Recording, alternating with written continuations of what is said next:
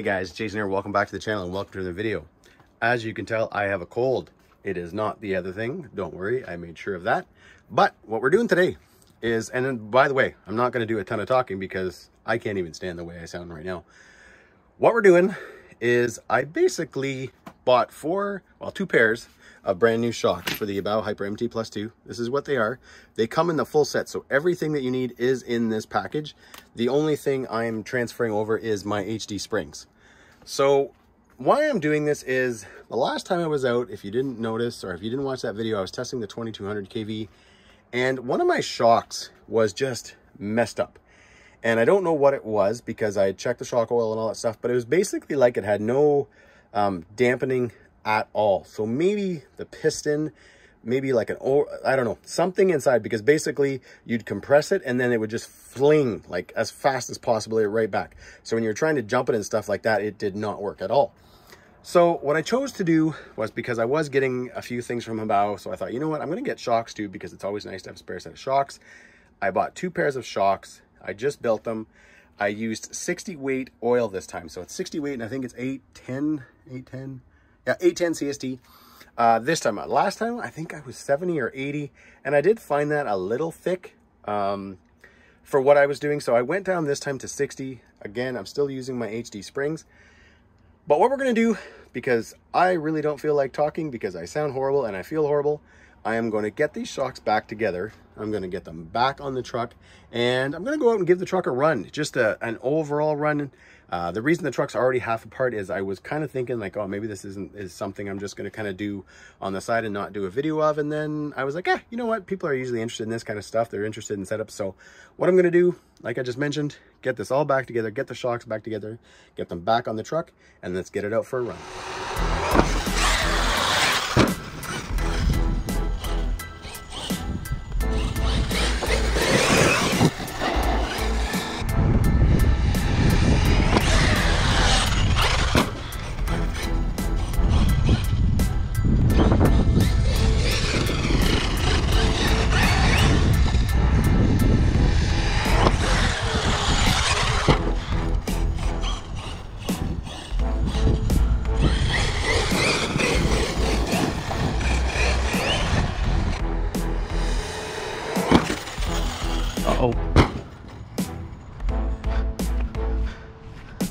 So that was weird, guys. In the air, I lost my throttle, but I still had brake. So let's go take it to the truck and see what happened.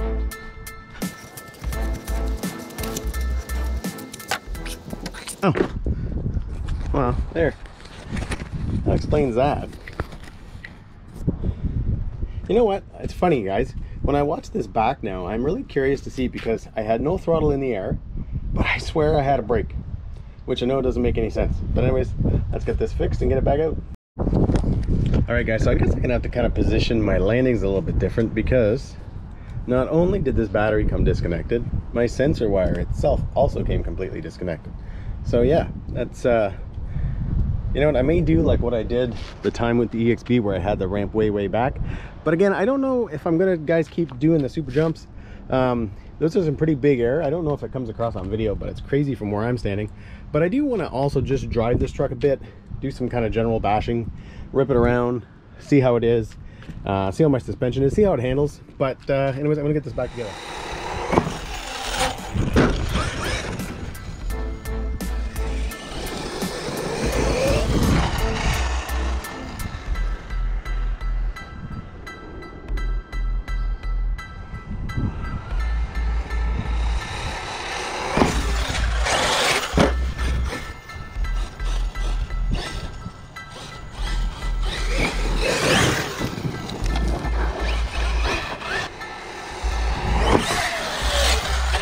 Holy!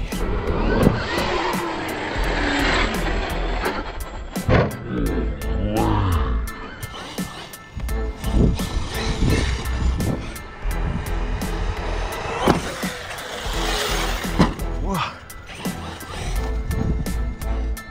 That is high, guys.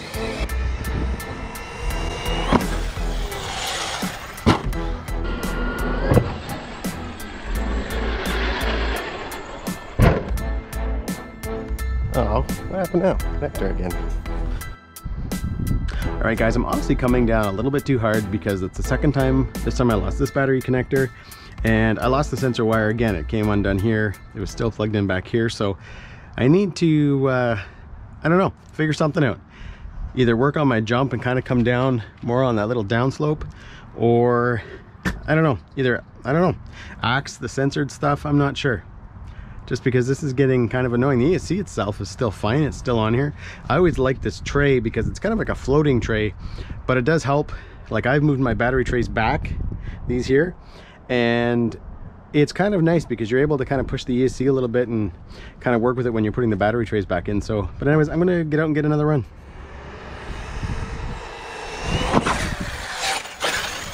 Wow, so fast.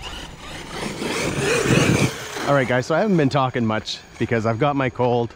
I did take a Tylenol cold and sinus, and I don't know if it's coming across on the video, but man, am I getting some massive air. And you know what? As always, this thing just keeps taking it. I definitely have some issues with my steering, my turnbuckles, all that stuff. I need to spend some time with that because I am having a hard time trying to keep it straight, but holy man, seeing this thing jump is just awesome. And the 2200, I've checked a couple times, temps haven't been too bad, but it's also not very warm today. It's only about 16 degrees Celsius.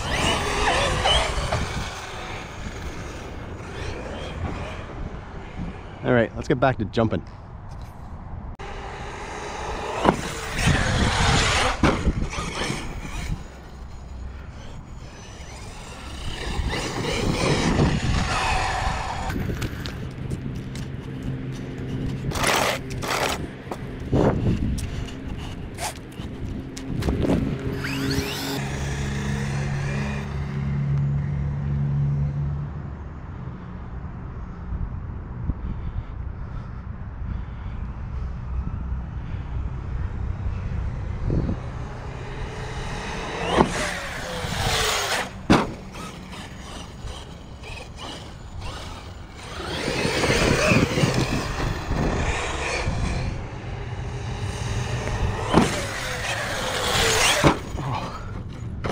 Come on.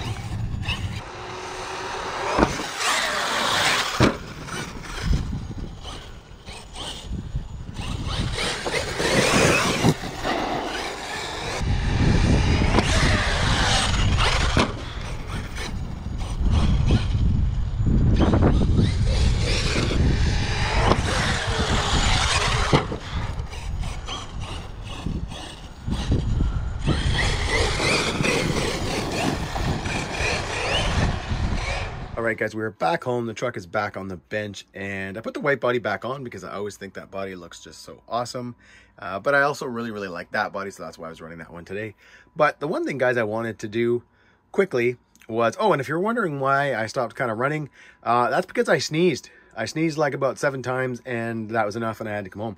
So what I wanted to show you guys is, this is the RTR manual, because you can get this truck in 2 different ways. It does come RTR, and it also comes kind of in a roller, like an almost ready to run. I forget what they call it, like 70% or 80% or something like that.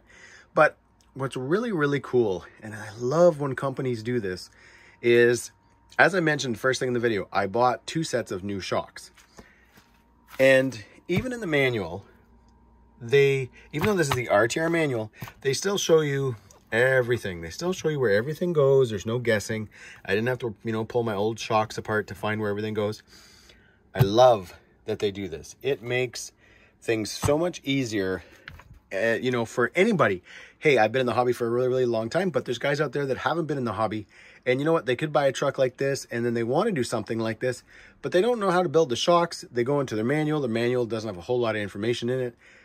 You know what? Hobao, thank you for doing stuff like this. I wish everybody did. Anyways, guys, that's it. I don't know what I'm going to do. I'm going to nap. But anyways, guys, as always, if you like this video, give me a big thumbs up, subscribe, and yes, there are a few pics.